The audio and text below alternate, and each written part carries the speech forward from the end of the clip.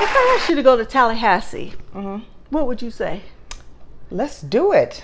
Let's get on the beach and have some fun and eat some food with the natives. I don't think there's beaches in Tallahassee, Florida. That's kind of like, that's Central Florida. It's landlocked. But well, thank you for just crushing that. It's not super far from the beach. Thought. Okay. It's really nice. I've been there. There's lots of trees. It's very pretty. lush. Yeah, yeah. Okay. As long as I can drive one of those swamp boats, can I do that? I don't know. We'll figure it out. Anyways, we're doing drive-away dolls. You hadn't, like, what are they talking about? Yeah, we're talking about drive-away dolls. It's about two friends that rent a drive-away car. So that's a car that needs to be delivered to a place so you can get it for free, basically, because they need it to get to another city. And they use that car to get to Tallahassee. But little do they know, they picked up a car that wasn't meant for them. And little did the guy that gave it to them know, he gave the car to the wrong people. And hence the movie. Ooh, I hope it wasn't like the cartel or the mob or something, because there's some bad guys. Oh no. So they need that car back. And so it's about, you know, it's like a chase. You know what I'm saying? They got to figure out where the girls are. They got to try to catch up to them. So you're called a drive-away doll. No, they just drive-away car. But they just threw dolls on there because it was they're girls. Two women. So this is rated R, hour and 24 minutes. So who was in Drive-Away Dolls? It stars Margaret Qualley as Jamie, Geraldine Vishwanathan as Marion. You got that one good. Because I was looking like I know, I studied a little, but I got it. Beanie Feldstein as Suki. Her real name is Elizabeth Greer Feldstein, but she goes by Beanie. Joey Slotnick, he plays one of the goons, Arlick, and he's a funny goon. He kind of makes the movie. One of the bogeys, okay. Yeah. CJ Wilson is a goon, and he plays Flint. He's kind of more mean. He's ready to shoot first and ask questions later. And then Coleman Domingo. You know what? That guy's been in everything lately. I've met him when he was, met him from Fear the Walking Dead, and he is a piece of work on there. And lately he's been in quite a lot of stuff lately. Yeah, he's a nice looking guy. He's very nice looking. Yeah, he's in a lot of stuff right now. Yeah, and he has an accent too.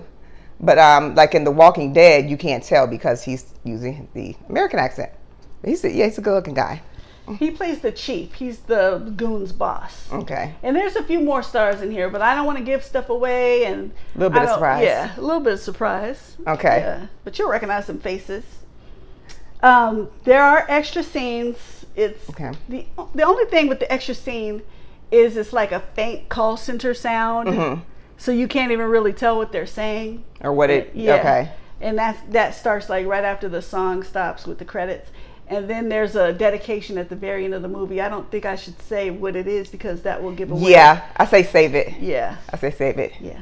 But I thought this movie was all right. I thought it was one of those movies that really should have just went straight to Prime Video or to Netflix or something like that. I didn't feel like it has the gravitas. The silver screen to go appeal. Yeah. Because I didn't see, I've seen no trailers for this. Yeah.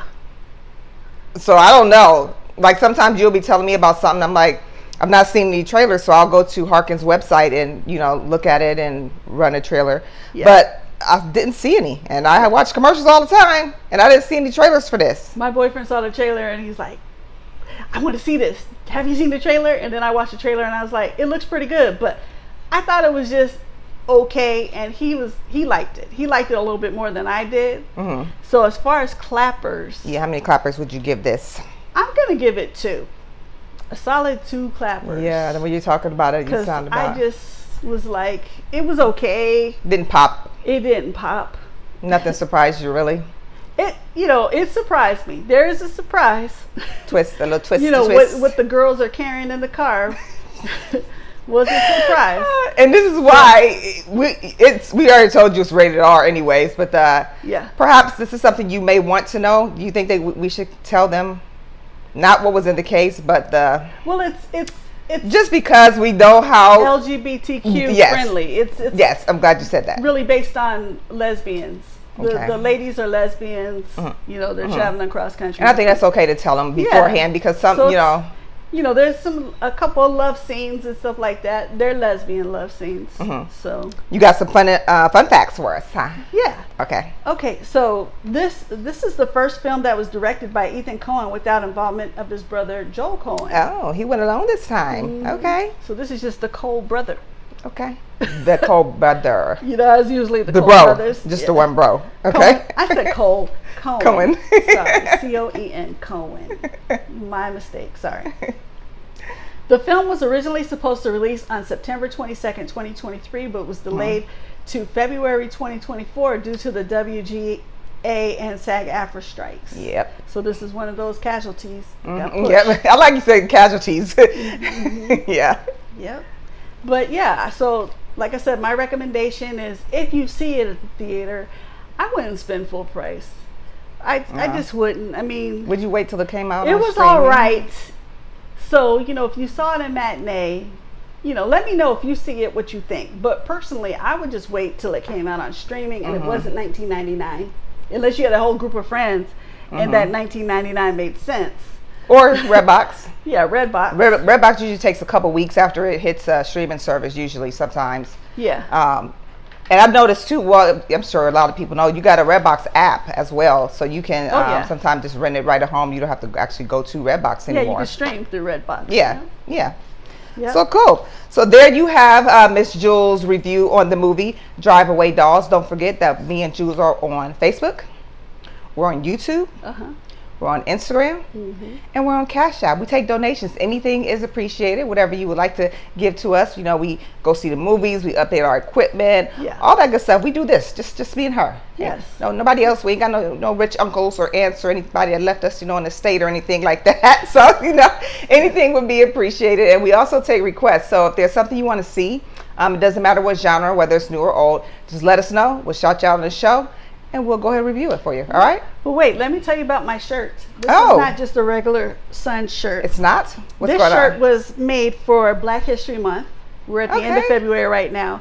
And I don't know if you did check out my son's show, the Queued Up podcast with... Wait, do it again. Queued Up podcast with DJ Aaron Michael. But in the beginning, he had his friend Gio on there, a.k.a. Just Created It.